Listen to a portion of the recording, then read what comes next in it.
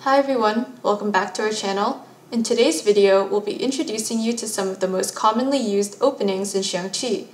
Hopefully, by the end of this video, you'll have a greater understanding of these basic opening systems and be able to apply it to your games.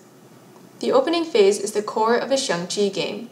The quality of your opening will determine the development of the whole game.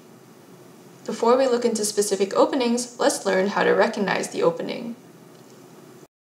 In Xiangqi, a game can be divided into 3 stages: the opening, the mid-game, and the endgame. It's pretty easy to see where the opening starts. It's the first move of the game. But it's much harder to see where it ends. There is no clear division between the opening and the mid-game due to the diversity and complexity of Xiangqi. However, generally, the opening is considered complete after 10 to 15 moves, and the game transitions into the mid-game. You can tell when this transition occurs by identifying a couple main features. 1. The dominant pieces, the chariot, horse, and cannon of both sides have been developed. 2. Both sides begin to execute on their plans of attacking or defending. 3. Both players' pieces begin to interact with each other, either by creating tension and restricting the opponent's pieces' movements or by trading with them. Before talking about specific openings, here are some general principles to learn, which will form a good foundation for evaluating openings moving forward. As you become a stronger Xiangqi player, you will learn when these rules can be broken, but as a beginner to intermediate player, the following is a good guide to follow in any opening. Principle 1. Develop pieces early. In Xiangqi, players must create more room for pieces and build connections between them. Because of this, you should develop your more dominant pieces as soon as possible. As you play more, you'll find that in most openings these core pieces are developed in the first few moves. Principle 2. Develop pieces evenly. In most cases, you shouldn't develop only one side of the board or only a single piece. Instead, you should let pieces on both left and right sides of the board participate in the battlefield. For instance, moving only your chariots will likely leave your horses and cannons in disadvantageous positions. Principle 3. Create room for your pieces and restrict space for your opponent's pieces. Your pieces are most effective when working together. Because of this, we need to create room for our pieces while restricting our opponent's space. This allows us to move our pieces to work in tandem with each other while making it more difficult for your opponent to do the same. For example, moving a soldier can create room for our horses, and moving our cannon can reduce the enemy chariot's space. Some of these concepts and principles may seem vague now, but you will become more familiar with them as you play more and have more experience. With these general tips out of the way, we will discuss 6 main openings.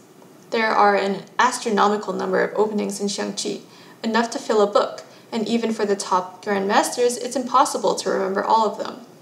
In this video, we don't have time to introduce every opening in detail, but we'll go over the first few steps in each of the most popular openings. Hopefully, after this video, you'll be able to recognize these openings if they come up in your game, and you'll be able to react accordingly. If you're interested in more detailed dives into specific openings, please subscribe and turn notifications on. Those are coming soon. Opening 1. Central Cannon. The central cannon is the most common opening in Xiangqi. This is a good one for beginners. In the central cannon opening, red starts with c8, c5. This move threatens the central black soldier right out of the gate, so the central cannon opening is considered an aggressive opening. There are many ways to respond to this opening if you're playing black. We'll go over a couple variations here. Variation 1. Same direction cannon. The same direction cannon variation refers to the response from black of h8, h5. As we can see, the cannons in the first and second move are both from file 8 to 5, so it's called the same direction cannon variation. A common result of this response is a8, c7, j8, h7, a9, a8, j9, i9, a2, c3, i9, i4, d7, e7, j2, h3, d3, e3. Now, both sides have the potential to further develop their game. The red side has successfully created enough room for the 2 horses to move out. The black side can then move the chariot I4, F4 to the river side and produce space for the horse, G3, F3 or G7, F3. Alternatively, J1 I1 makes room for the other chariot. Variation 2. Opposite direction cannon. Whereas the same direction cannon variation refers to black moving the cannon from the same side as red, opposite direction cannon refers to moving the cannon h2, h5 from the opposite side of red. A common result of this response is a8, c7, j8, h7, a9, a8, j9, j8, a8, g8, h8, h9. If red captures the black chariot with g8, j8, black can respond with h7, j8, then a2, c3, j2, h3. On the other hand, if red does not capture the black chariot with g8, g7, then black can respond with j8, h8, then c2, c4, j2, h3, d3, e3. In both scenarios, the red and black sides have many opportunities to progress their boards further. Variation 3. Screen horse. The screen horse variation has black responding with c8, c5, j8, h7, a8, c7, j9, j8, a9, a8, j2, h3.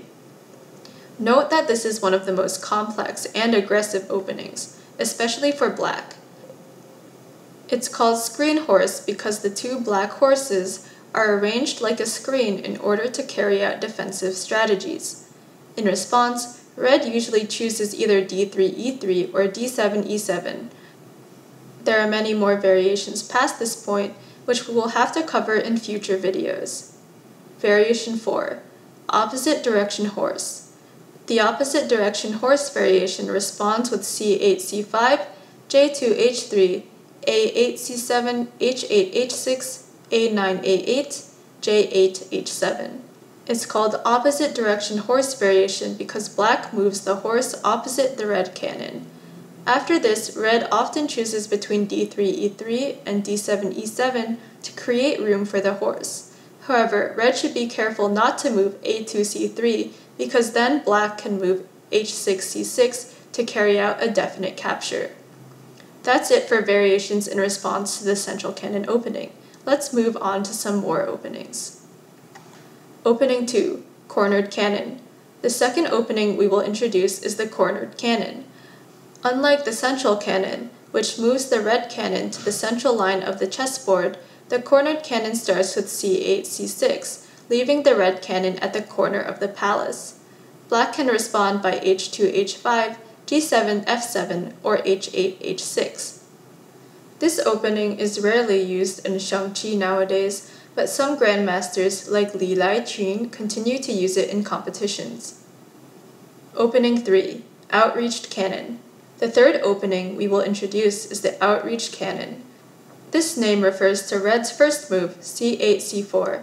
It gets its name because compared to the central cannon opening's first move of c8, c5, the cannon here is moved one space more, so it is outreached. Black can respond with h8, h5, j8, h7, or j3, h5, and so on. For red, outreached cannon can result in a very stable structure. If black is too eager to attack, they may find it hard to break through. However, a flaw in this opening is that it brings two cannons close together, which may clog up space and restrict the movement of other pieces, so this must be carefully considered and played around. Opening 4. Preemptive Horse. The preemptive horse opening starts with a8, c7. It usually transposes into a screen horse or opposite direction horse led by the red side, so some of its variations are called preemptive screen horse and preemptive opposite horse. Black usually responds with g7's f7 to restrict space for red's horse. It's generally considered more aggressive than the cornered cannon and outreached cannon. Opening 5. Flying Elephant. The flying elephant starts with a3, a5 or a7, a5. It's mainly a defensive opening. Black can respond with h8, h5, h2, h4, h8, h4, j2, h3, g7, f7. Opening 6. Celestial Sortie. Celestial Sortie refers to the soldier opening of d3, e3 or d7, e7. This creates room for the horse on c3 or c7 and is very flexible. This opening is a favorite of many veteran Xiangqi players due to its complexity. It's not as immediately aggressive as the central cannon opening, but it's more stable. It gets its name because the soldier that is moved is likened to a celestial being guiding the development of the rest of the game, and a sortie is a sudden attack made from a defensive position, like the position of the pieces at the game's start, hence celestial sortie. The typical response to celestial sortie is d3 e3, h2 d3, j3 h5, g7 f7, or j8 h7. Openings 2 through 6 are less commonly used in beginner groups. They generally lead to more complex positions that require great experience to play optimally. Because of this, it's probably best to stick to the central cannon opening if you're still a beginner. If you stumble into an opening you are unfamiliar with, try your best to stick to the principles we mentioned earlier, develop your pieces early, and create space. It's a lot, but there's no rush to memorize it all at once. Xiangqi.com will always be here for you to play and practice on. We hope this video was helpful. If you have any questions about the video, please leave a comment. If you like this video, please give us a like and subscribe to our channel. Make sure you sign up on Xiangqi to play some games with our wonderful community, and see you in the next video.